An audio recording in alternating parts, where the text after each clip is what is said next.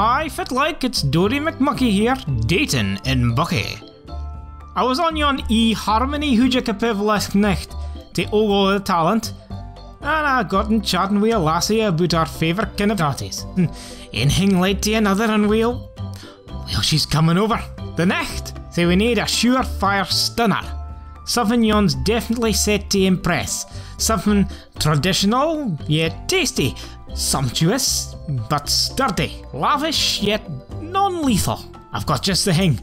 This is what you'll be needing. 50 gram of butter. 1 chopped ingen. 100 grams of medium oatmeal. If there's no oats left, I've got to go to the shops now. This is ridiculous. Bloody hell. Bloody oats in the house.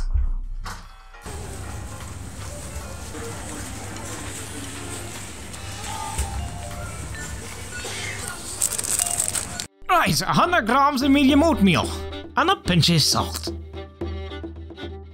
Drop the butter into a frying pan on a medium heat and melt it out.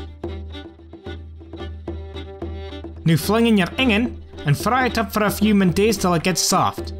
Now get your oatmeal and your pinch of salt and sky it in too. Sugar it around a thoughty and wait for the oats to get crispy and brown, but nae black. If it goes black you'll have burnt it, and you'll be serving burnt skirlie. And then the word'll spread and nobody will be able to kick at you in public without the words burnt skirlie passing ben their heads, forever tainting you, forever cast in failure, forever to be alone, forever unloved, forever burnt, forever. Did you ken the British Navy used to carry citrus fruits aboard their ships in order to combat the onset of skirlie? Now you've cooked your skirlie, you can serve it up as it is, or let it cool and use it as a stuffing. Hello there, dear. Please come in for some skirlie. Of course it's no burnt.